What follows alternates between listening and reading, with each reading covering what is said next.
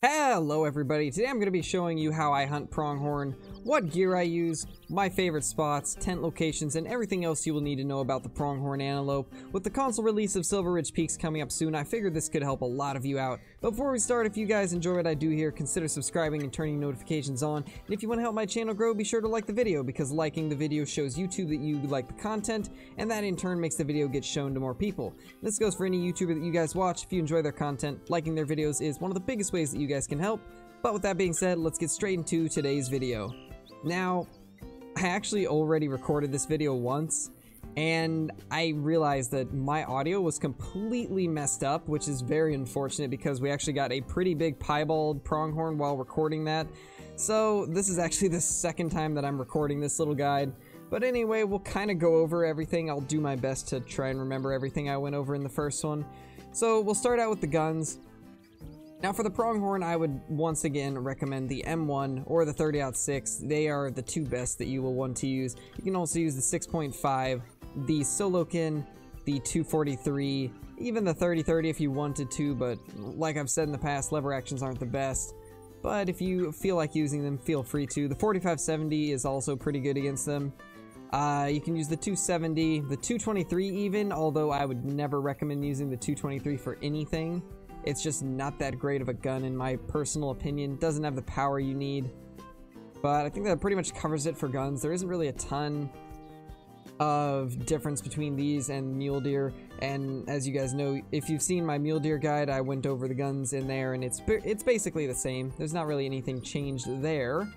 But when it comes to calls, there's not really any calls for the pronghorn, unfortunately. Which, it's realistic though, because there isn't calls for them in real life either. When it comes to consumables, I'd once again bring along first aid kit and sentinel eliminator. They're always good to have with you. Especially since here on Silver Ridge, you'll run into a lot of cliffs and stuff.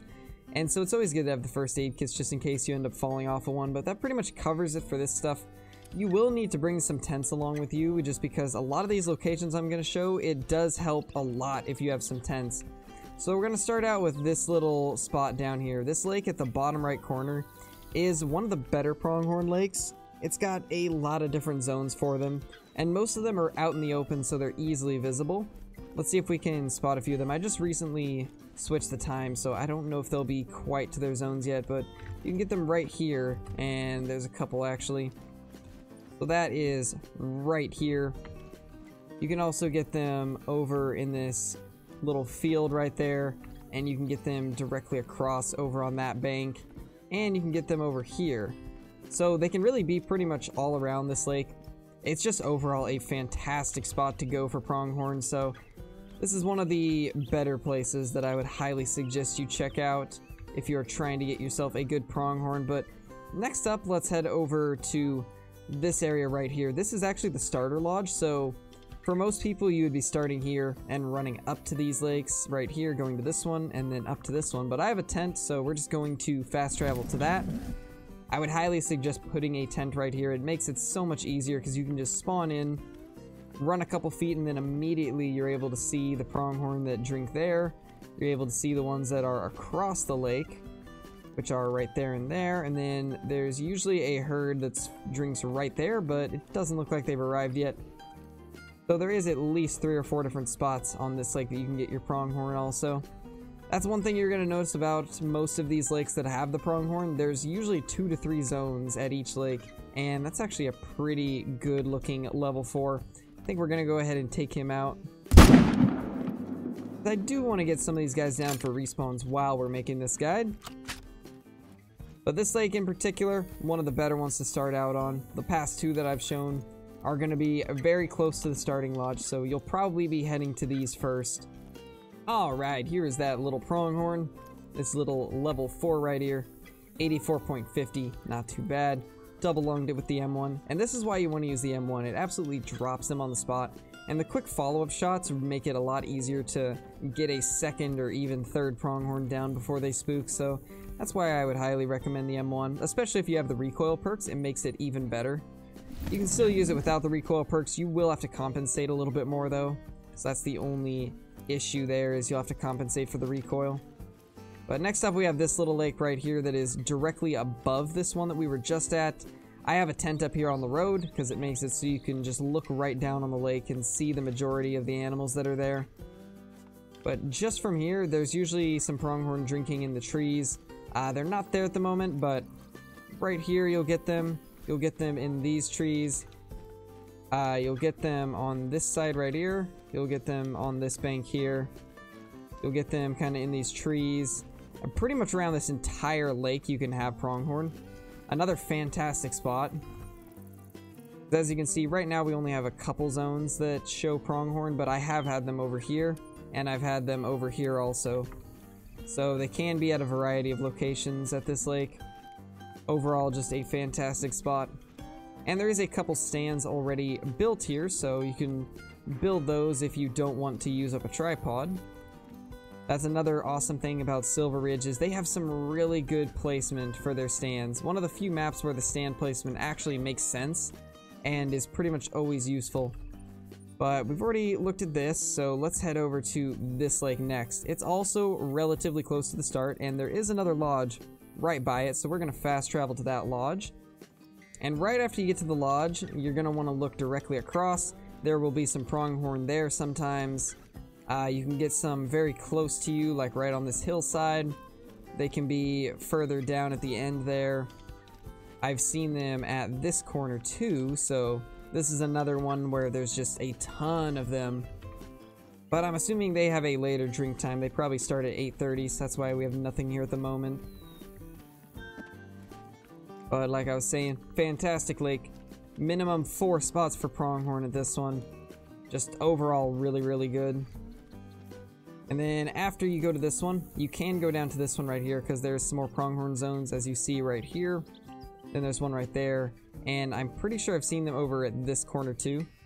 In fact, I know for a fact I have because I've got a video where we actually killed a diamond from this area.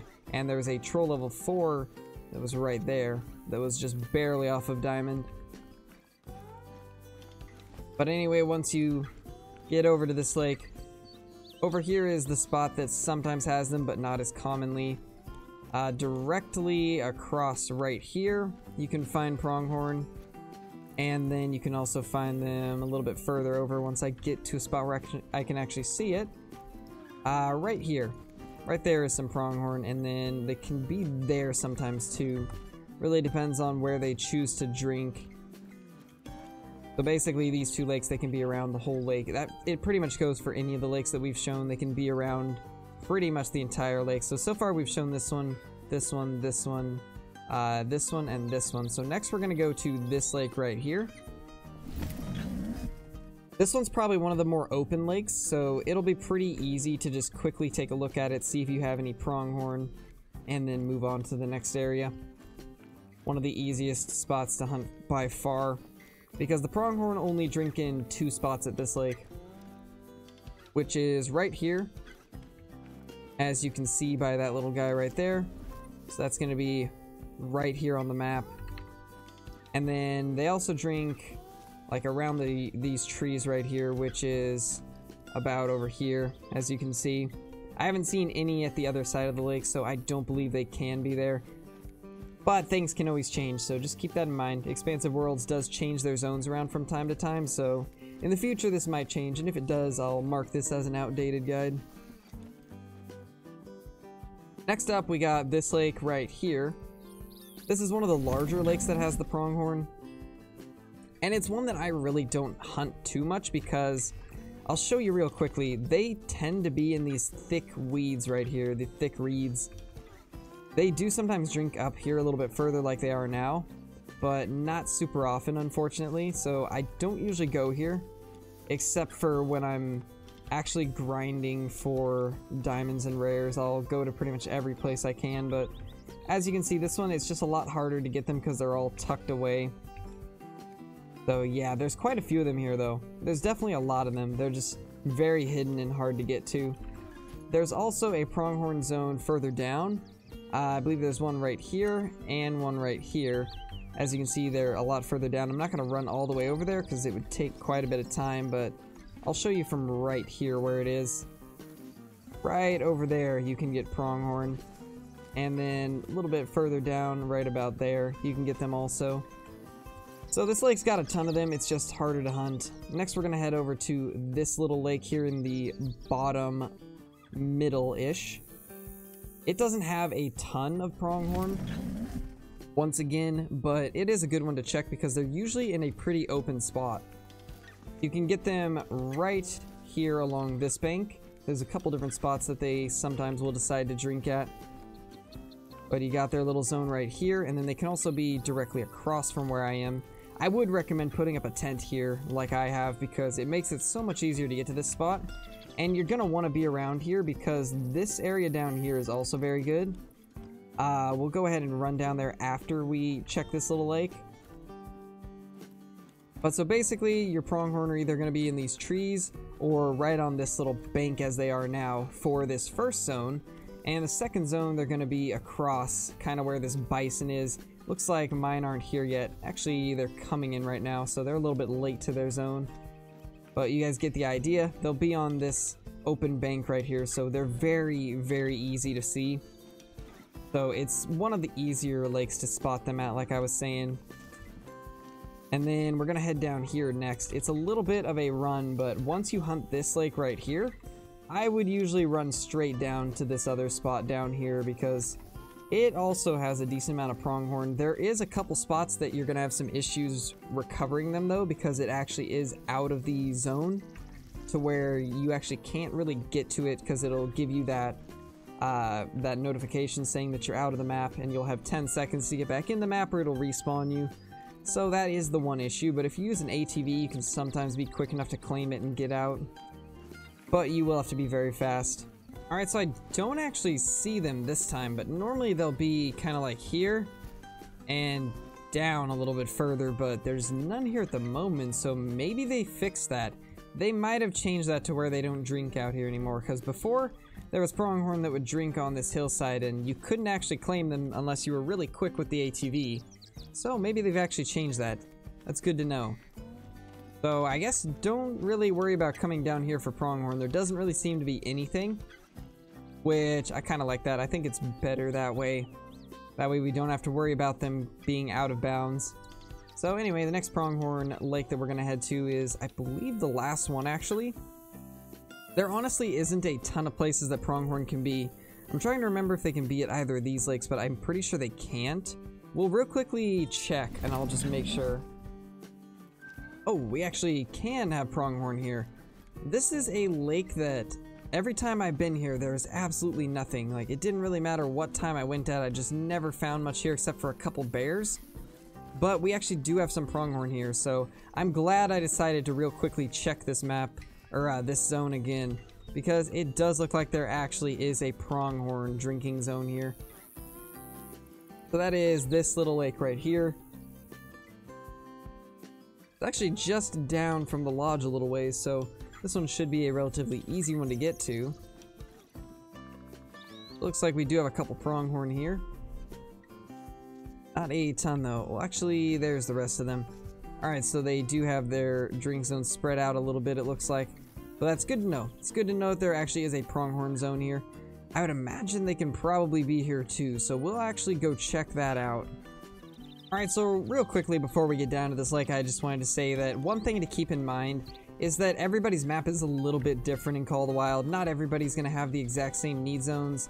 So this guide's just kind of a general guide to go off of what I've found at least. There might be some zones that I have that you don't have, and there might be some zones that you have that I don't have. So it's one of those things where everybody's a little bit different, and if you guys have any zones that I didn't cover in here, be sure to let me know down in the comments so that I can include it next time I do a guide like this. But we got at least one pronghorn over here, so got another pronghorn spot. It's good to know that these lakes that I didn't see anything at during the release day of SRP when I kind of scoured the map to try and find them. It's good to know that this lake and the other one that we just checked actually do have some pronghorn, even though they didn't when I first looked at them. So that's definitely cool to find out. Definitely cool to find out. So I think we're pretty much done. We've only got one more lake to cover, and it's this lake that's up here. Now, this one right here, I've never seen a single pronghorn at. Absolutely never seen anything here or here, but this lake right here, just might be the best lake in the game for pronghorn. It's absolutely fantastic. You will find so many pronghorn here. I think every time I've gone here, there's been at least 30 to 40 pronghorn. It's just a crazy zone. Alright, so we are down here, and ooh, that's actually a pretty nice mule deer, but it's running off. There's one of the pronghorn right there. Another pronghorn there. We'll real quickly get a better angle. Ooh, there's actually a lot of mule deer here. I don't think I covered this spot in the mule deer guide. You guys let me know if I did. I don't remember there being this many mule deer here before. That's good to know. Let's go ahead and kill one of these pronghorn though, so we can actually get them spooked out, because these ones do hide in the reeds pretty often. So the second I kill something, a bunch are going to run out. Alright, so let's take a look now. As you guys can see, the second you take a shot, animals everywhere. This is why this is my favorite spot to hunt pronghorn. It really is just a crazy good spot. And apparently it's just as good for mule deer, which I never knew about. I think this is actually the first time that I've seen them here, and I hunt this area quite a bit for pronghorn, so I'm surprised I actually hadn't noticed this before. It could be a pretty new zone though, because as you guys know, zones do change around from time to time. If you hunt a species a lot, you will notice their zones switch. It happens to me a lot with whitetail because of how hard I grinded them for the longest time. There we go, we got that other level 4 down. Let's go claim these two. Alright, here's that first one that we took down. A decent little level 4 pronghorn for sure. I do really like how this horn looks. I wish this one was the same size though, then it would have been really close to diamond. Definitely a cool looking pronghorn though. I just absolutely love the pronghorn. That's why I wanted to do a guide on them before anything else. But I will probably put up a poll in the near future on what species you guys would like me to make a guide on next, because I really want to make a guide that you guys want to see. I want to make it something that you actually want to watch. And so let me know what species you'd like to see. But here is that other level 4 pronghorn. This one was a little smaller if I remember. Actually, that was bigger. 93.5. I think that's bigger at least. It's definitely got the bigger cutters on it. Good looking pronghorn though. Very good looking pronghorn. Not too bad at all. But I think that's gonna do it for this guide. We covered every spot that the pronghorn can be at, because they really are only down in this lower part of the map. They can't be in the rest of the map, unfortunately. They kind of stick to the plains, so that's why they're one of the easier species to find on this map. Now, I have gone along this bank before, but it's just such a steep slope that none of them really drink there. You guys can correct me if I'm wrong, but I've never seen anything along this bank drinking. It's just not an area that they usually go. But yeah, I think that about does it for everything. I'm probably going to include a clip from the first time that I recorded this guide, because I killed a pretty big piebald pronghorn when I was recording this the first time, but like I was saying at the beginning of the video, the audio completely bugged out, so it is going to have some really scuffed audio, but I'll probably include it here at the end just so that you all can see it.